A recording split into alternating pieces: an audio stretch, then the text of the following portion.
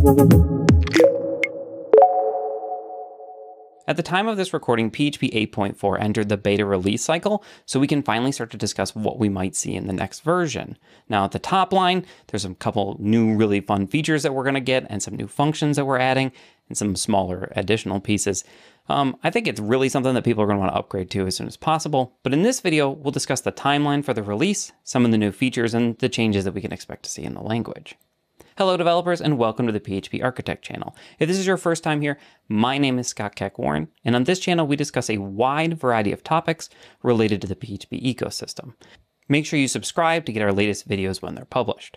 Now at the time of this recording, PHP 8.4 is scheduled to be released on November 21st, 2024, after it's gone through alpha, beta, and release candidate phases. It's always possible the date may change, as we would rather have them release working software than something with a bug. This actually happened with the 8.2 release when a critical bug was found just before the release. What's included in this release will make it easier for us to develop and maintain our code with using things like property hooks and the new array functions. But because this is a point release, it's not expected to be a painful upgrade, but plan accordingly as it isn't a given. Now, before we go much further, I have two disclaimers. The first is that this video was made using the beta release 3 on the official Docker image, but functionality may change between now and the actual release, so your actual output may differ from what I have. I also cannot stress enough to not install this in production yet.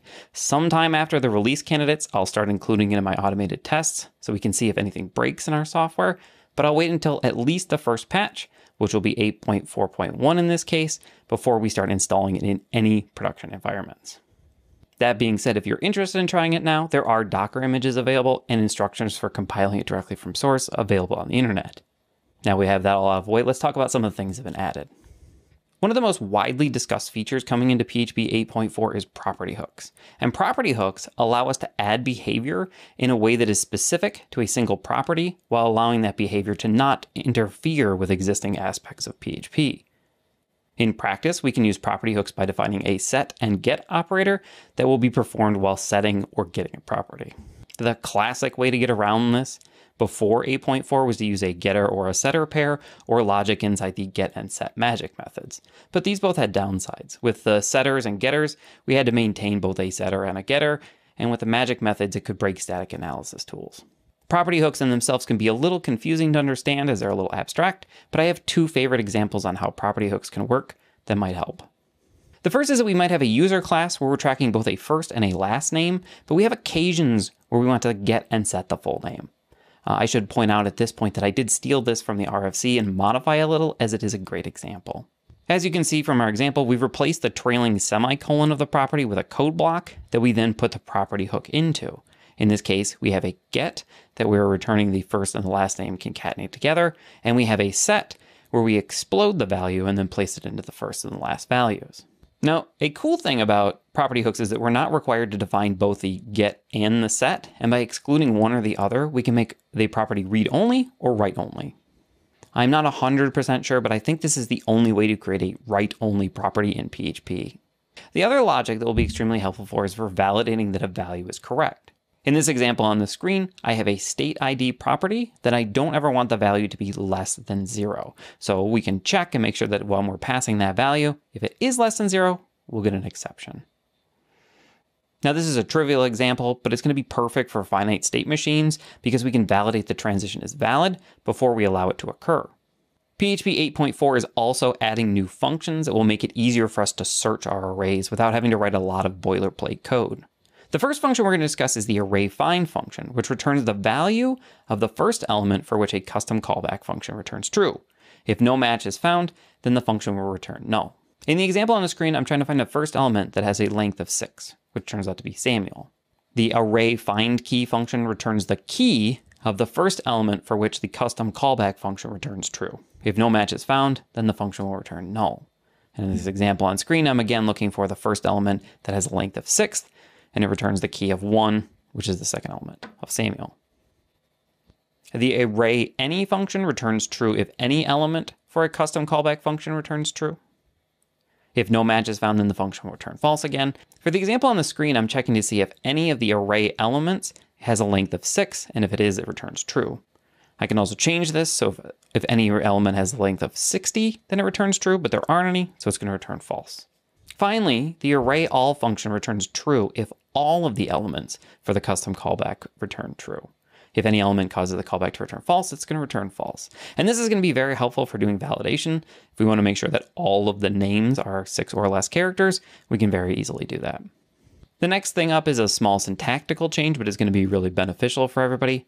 Before PHP 8.4, if we wanted to create an instance of a class and then call a method on the newly instantiated class, we could do so by wrapping the new in parentheses. PHP 8.4 changes this so we can exclude those parentheses, which should make it a lot easier to read and write. One of the most interesting parts about the RFC is the fact that because of this change, more than 500,000 lines of open source PHP code could be simplified. We'll have more about PHP 8.4 after this word from our sponsors. Do you want higher clarity in production but don't have the time to earn your degree in observability? Me too. Forget logs, metrics, and traces. Honeybadger Insights is built around structured events. When you send your application logs and other events to Honeybadger, you'll unlock the power of Honeybadger's powerful new querying language, BadgerQL. You can then use BadgerQL to ask any question about your data, convert any event into a metric, and chart your metrics on a custom dashboard. You can do all of this on Honeybadger's free plan as part of their comprehensive monitoring suite, which includes error tracking, uptime monitoring, status pages, and more. Speaking of error tracking, did you know that an error is really just a first-class event in Honeybadger?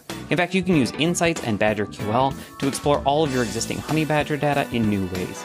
It's pretty cool. Give it a try today at honeybadger.io. That's honeybadger.io.